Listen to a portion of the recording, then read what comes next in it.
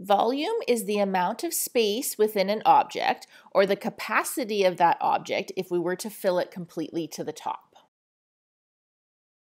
You may already know that the formula for volume of a right prism is length times width times height.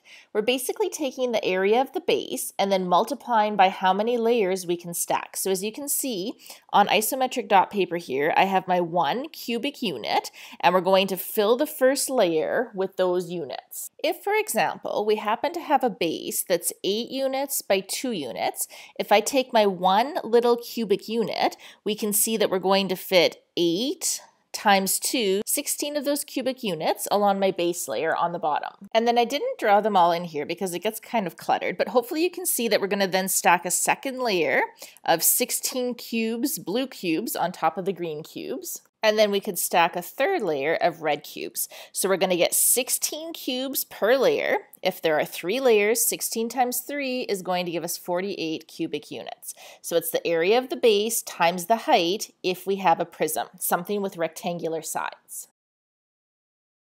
A right cylinder is very similar, where we're looking at how many cubic units are going to fit along the base, and then how many layers are we going to have. So we're taking the area of the base. Because it's a circle, we can find the area by going pi r squared, and then we're multiplying it by the height. How many layers are we going to stack for those cubic units?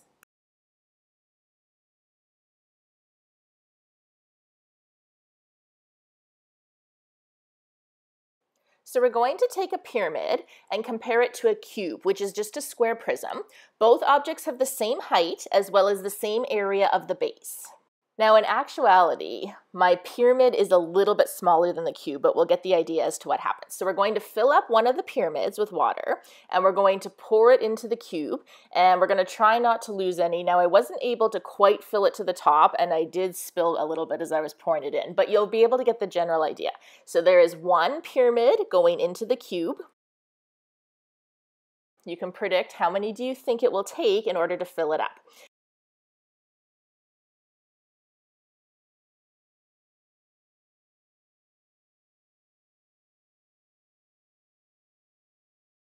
Now the base of my cube was a little bit larger than the base of the pyramid, and I also spilled some water, but we can see that 3 of those pyramids will fill one of those cubes. So if we take the formula to find the volume of a right prism, and then take a third of that, it will give us the volume for a right pyramid.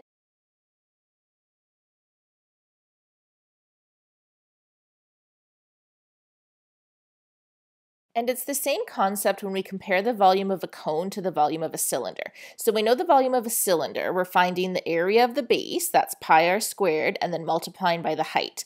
If we have the same base, then the cone is going to have a third of the volume as the cylinder does. So we're finding the volume of the cylinder, taking a third of it, or dividing by 3, and that will give us the volume of a cone.